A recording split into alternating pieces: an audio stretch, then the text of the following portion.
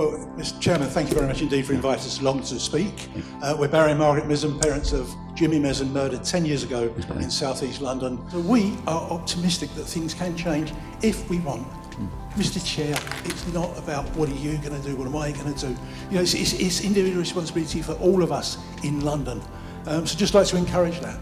And what have we seen in the past 10 years? We've seen a lot of people working very hard to make a difference. However, as we know, it has got worse.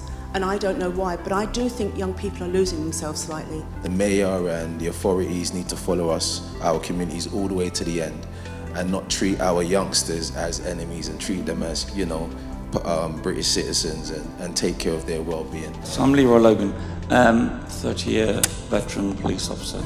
The key issue that those young people is they feel over-policed and underprotected.